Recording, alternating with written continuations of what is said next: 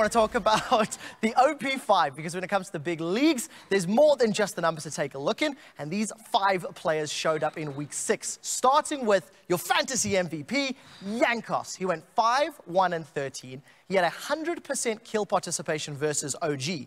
And as a team, H2K have secured 8 first bloods. All of them, Jankos has been involved in. The 2 he's been involved in, he's even given up, so 10 out of 12 games.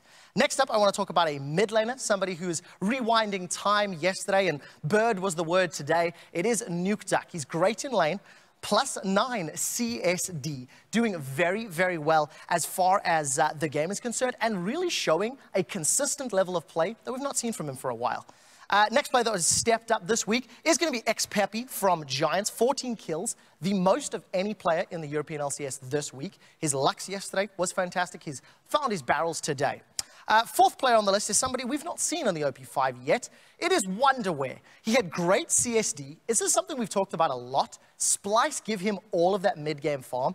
9.7 CS per minute as a top laner. He went unkilled against Fnatic and helped Splice be the 2nd team to pick up a victory against the top 6.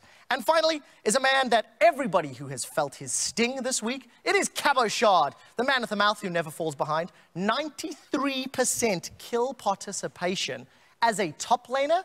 I mean, I think it's fair to say, Cabo, that Vitality, they don't win without you on the front line, my man.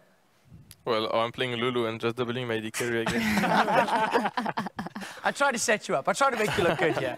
No, but it's actually been a couple of weeks running. You were MVP last week as well. Obviously, we know from your Gambit times you've always been a very good player, but